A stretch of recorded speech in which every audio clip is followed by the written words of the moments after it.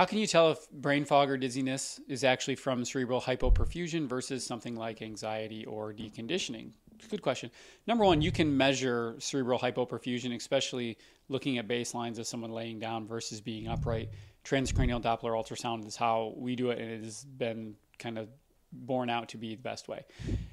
If we talk about deconditioning real quick, if your chronic problem, whatever that is, starts with, I just decided to sit down one day and didn't get up.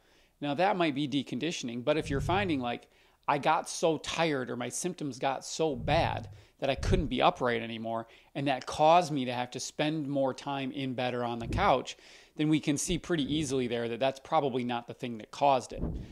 On a treatment side, though, it does mean that if we've got a long time where our body has been deconditioned, that is still part of the recovery process. But it doesn't mean that that's necessarily the catalyst or the thing that caused the problem. So to back it up real quick, if we're looking at anxiety cases, we want to measure that. We want to measure the orthostatic cerebral perfusion, and then we pay attention to that relative. Is this a problem that is because we're stressing the system when we stand, or we're stressing it within emotion? We can measure the difference between those two things pretty easily, and most people will actually be able to dive into that in their story and give you a sense of what's going on. So to start from that place, if you just get the measurements, you have eyes wide open, and then you know exactly where to start from.